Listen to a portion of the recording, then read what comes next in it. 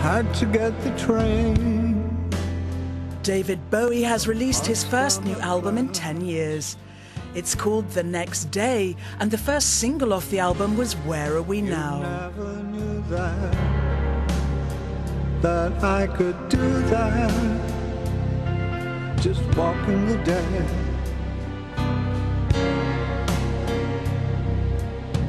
The single references a time when Iggy Pop and David Bowie were both living in Berlin and working at the famous Hansa Studios. Remember the stars, a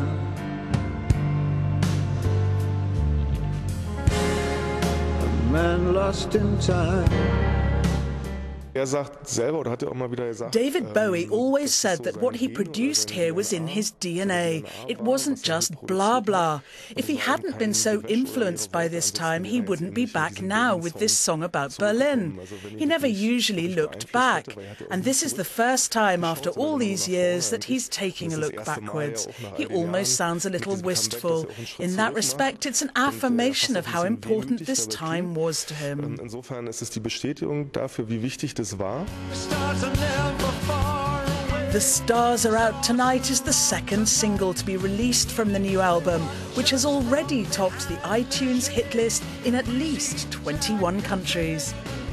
The video features Tilda Swinton as David Bowie's wife.